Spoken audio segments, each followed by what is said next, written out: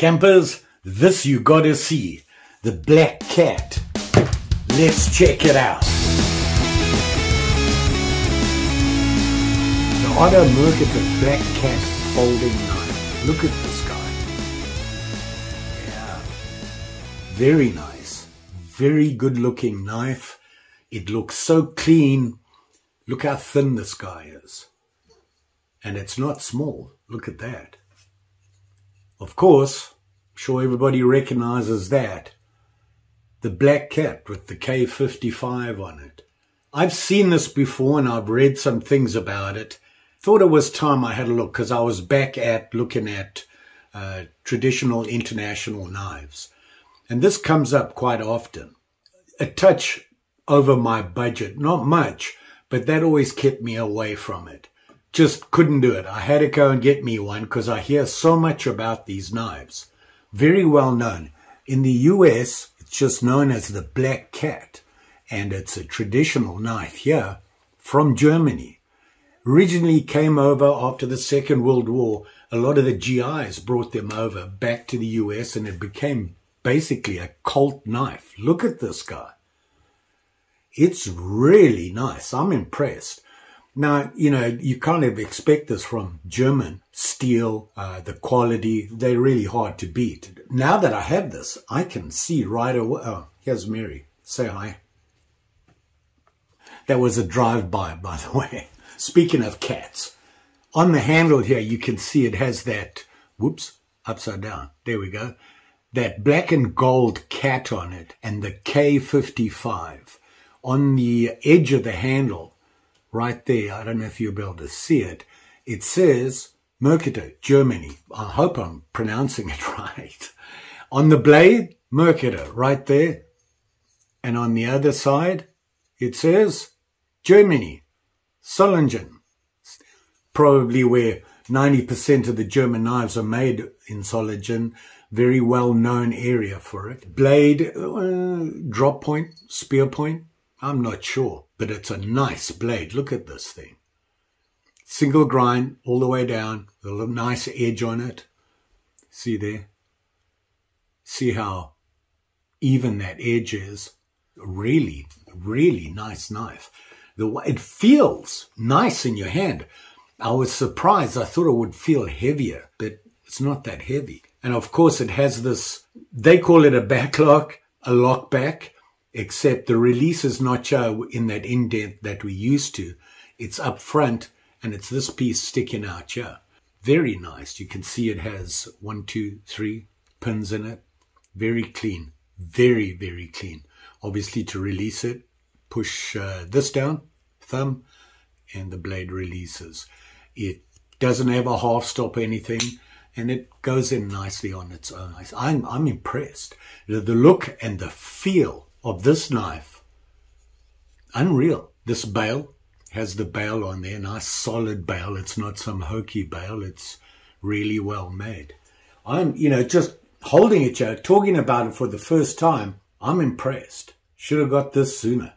What do? Let's have a look at some of the specs. Open like this, 7.8 inches.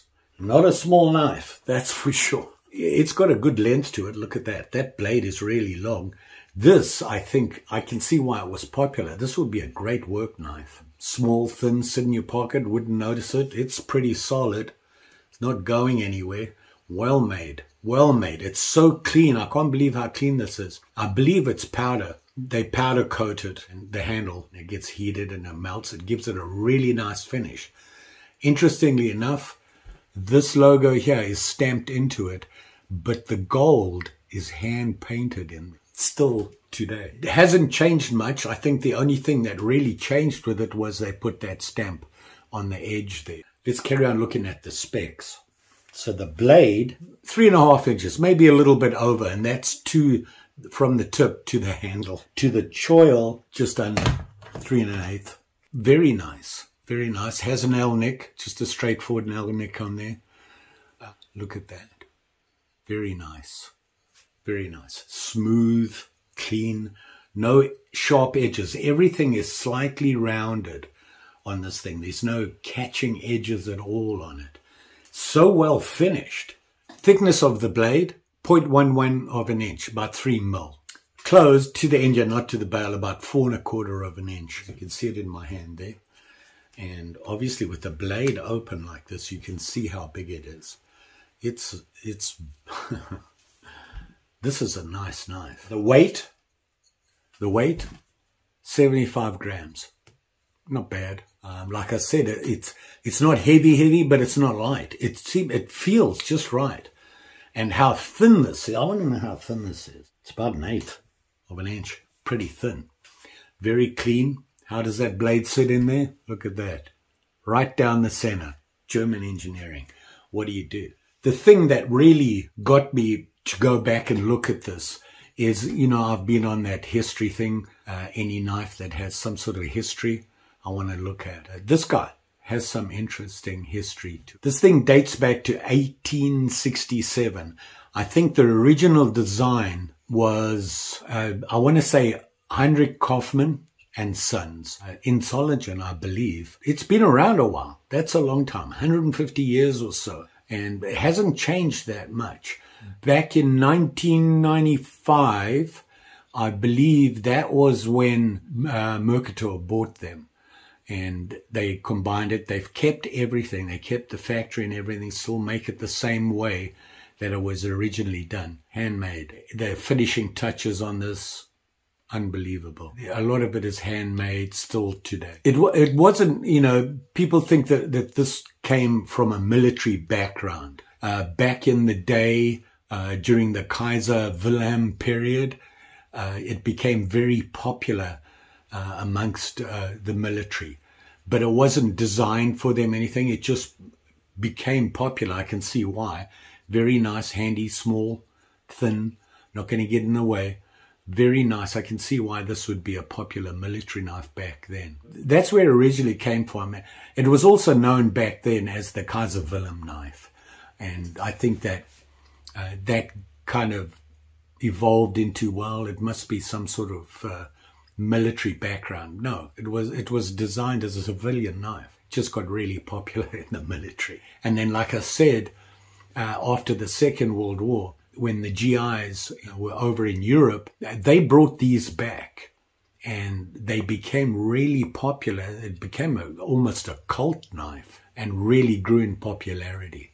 Easy to see why. This is a very well-made knife. The blade, interesting what they say about the blade. I'm trying to figure that. Here's what it says. It says the blade is carbon steel C75 or stainless steel 1.4034.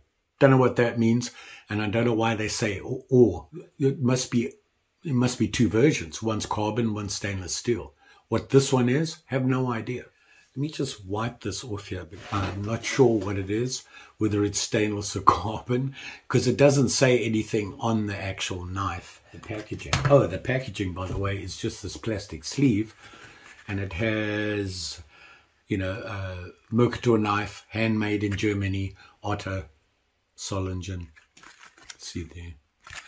And it says here, flat, light, and stable finishing, backlock, available with carbon or stainless steel blade. Oh, this is a carbon. It says right there. It says new Mercator Black Cat carbon. So it is carbon steel.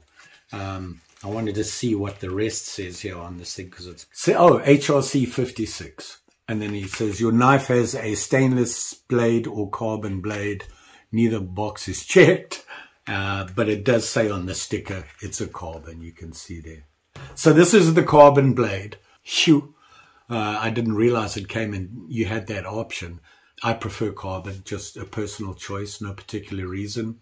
You know, it has these pins in it, I'm not sure.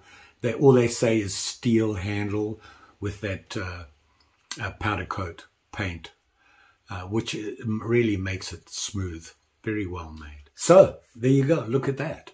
I got me a black cat. You want to know what all this stuff means here? The K55K? You'll be surprised. The K stands for Kaufmann, which was the original manufacturer. 55, you had the K for Kaufmann, the original manufacturer, and the 55 was the address on some street where they actually manufactured it. So you had the Kaufman K, and the 55 was the number on the street where they manufactured that. Interesting choice to put on there, but it certainly made it stand out. And like I said, probably more commonly known as the black cat. How sharp is it? Yeah, I don't know. Let's give it a try. I've got a piece of paper here, and it seems to be whoop, whoop, whoop. Sharp enough for me. We cut a piece of wood. It'll cut that. Although I wouldn't use this to whittle. The blade's too long, the handle's too long. It's not a whittling knife. This is a work knife. And I'd be surprised if there's any chores at work that you use a knife for that this can't do. Outdoor activities, this would probably do a lot of things, but I will tell you that the blades are not sharp. There's no sharp edges on you except where it needs to be. So like striking a ferro rod, probably not going to happen. You'd have to clean that up yourself to get that nice sharp edge on it. Would I do that? Nope. I don't think there's anything I'd want to change on this except give it a sheath. Yeah, another flat sheath, but I think this is deserves a special one. And it does have the bail, of course, on it, which is steel. The black cat. Whew, very nice. I'm liking this knife. Magnificent. That's all I can say.